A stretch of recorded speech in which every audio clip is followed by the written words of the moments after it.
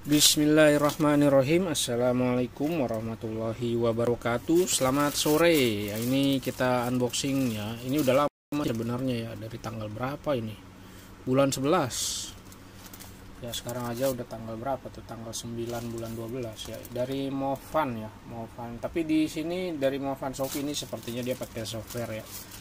Nah ini pembelanjaannya itu di tanggal 24 ya. Kemarin dapat harga 5.500 dari harga normalnya 12.800. Saya bayar 4.400 karena pakai voucher ya, voucher live kalau nggak salah sih. Ini udah kembali ke harga awal nih, 12.800. Isinya corong ya, corong yang bisa dilekuk-lekuk. Nah ini kemarin saat saya ngisi oli itu ya kan, sebelumnya saya unboxing oli ya, oli motul ya. Nah itu saya ngakalin masukin olinya pakai kertas ya, pakai kertas tebal gitu kayak kertas map, terus dibikin corong gitu ya, kayak bungkus kacang, tahu kan tuh ya. Karena kalau nggak gitu takutnya bercecer-cecer ya. Nah terus lihat di beranda ya, ada nih corong kayak gini. Nanti kita praktekin ke oli sih, cuman saya masih punya oli ya, oli yang udah belum dibuka sih. Udah dibuka apa belum ya, coba nanti saya cek ya. Nah bentuknya kayak gini, hanya saja warnanya dia nggak bisa milih ya, random ya. Tuh. Dia bisa dipanjangin, ini model kayak per gitu, nanti dia bisa dilekuk gitu ya. Total panjangnya 29 cm, total pendeknya 21 ya. Oke ya. Ini ada videonya juga nih kalau mau lihat.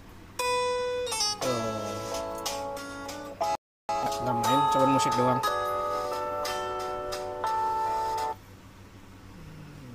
Ya pokoknya gitu deh, nggak main itunya, videonya.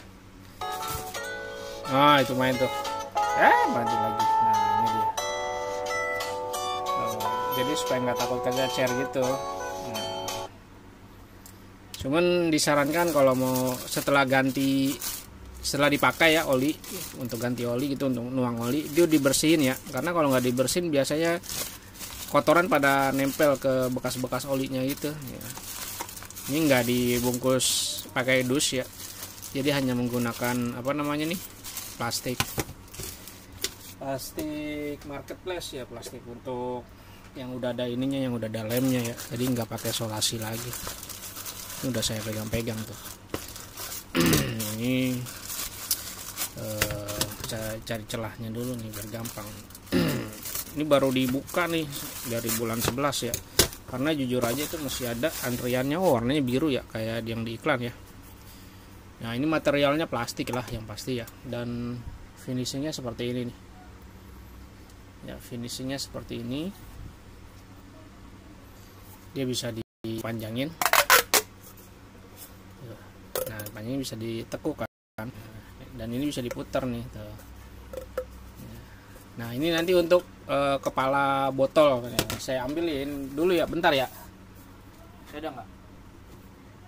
Nah ini nih, ini oli bekas. Nah ini oli bekas nih, biasanya saya pakai untuk rantai ya.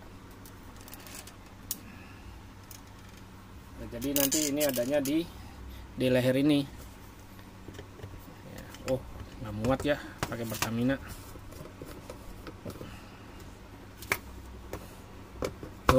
Gitu ya. Nggak muat, kegedean. Gini ya,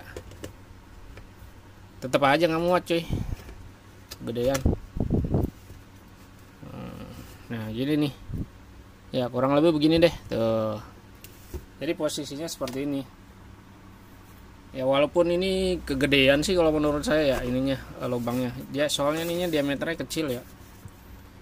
Tahu diameternya berapa nih? Sebentar saya ambil garisan ya. Mana garis? Garis sih ini ya.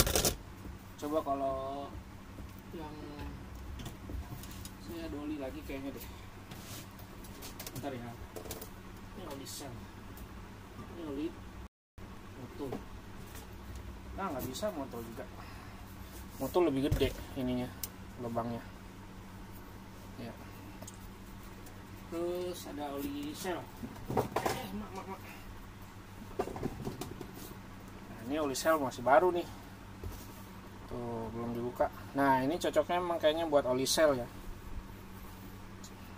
Cuman kalau oli sel X7 ini ya, model X7 kotor ya. Ini udah jarang pakai ya, saya sekarang ganti pakai motul ya. Nih 10 AX7 lah, 1040 ya. Dia ininya kecil ya, jadi bisa masuk atau begini kali ya. Sebenarnya sih bebas lah, yang penting kagak tumpah kan. Karena kan yang penting ujungnya nih, ujung ini kan masuk ke chamber ya, ruang oli tuh, tutup olinya. Yang ini. Nah, ini mau di sini kan supaya lubangnya tuh dari sini ya, anggap ini begini ya. Jadi begini tuh. Walaupun nggak perlu dipasang seperti ini gitu misalkan ya, atau ini coba kita buka deh. Oh, saya lihat udah jadinya. Masih keras. Ini ada nomor ininya nih, SN-nya. Nah, jadi masanya kan seperti ini. Tuh, baru udah dituang. Tahu gimana sih? Tadi begini ya. Berantakan dong cuy begini. Ini kayaknya sih yang bener. Iya begini. Iya begini bener. Berantakan juga cuy. Yang bener begini sih. Nih. Ini begini. Coba kita lihat lagi videonya. Tuh. Oh gitu. Oh. Nggak dikasih lihat lagi turuninnya. Oh gini. Oh ya, tadi dia pakai botol air mineral, jadi ini begini benar seperti yang tadi. Oh aduh, apaan tuh? Nah cuman pas diturunin kan, nah iya bener, dia nggak tumpah karena dia langsung tuh, dia langsung ke bawah ininya, posisinya begini tuh. Ya paham tuh, krik. Ya. Nah biasanya nanti diputar nih begini ya, posisi begini kan. Kalau begini nanti ininya nempel begini, harus digoyangin lagi dong. Ini diputar begini tuh ya, tapi jangan terlalu ini ya, jangan rebuk gitu ya, nanti ini kan ya terlepas ininya. Payah banget ini. Oh, ada tulisan giniannya tuh, apaan tuh? Nomor produksi. Ya, tapi jangan terlalu dituang brok gitu, karena kan dia butuh udara ya. Kalau dituang nanti kepenuhan di sini, nanti malah luber di sininya ya. Jadi sebaiknya pelan-pelan seret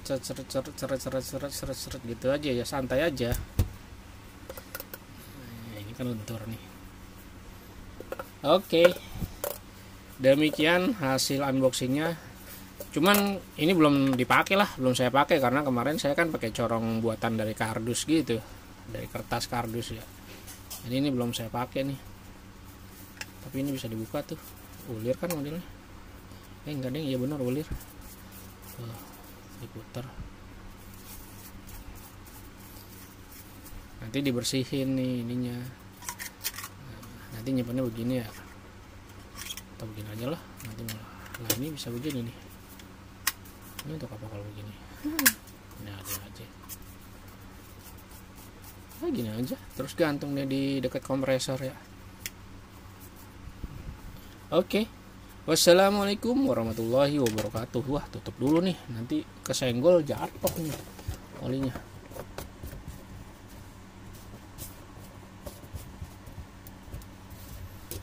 Ini juga tutup ya.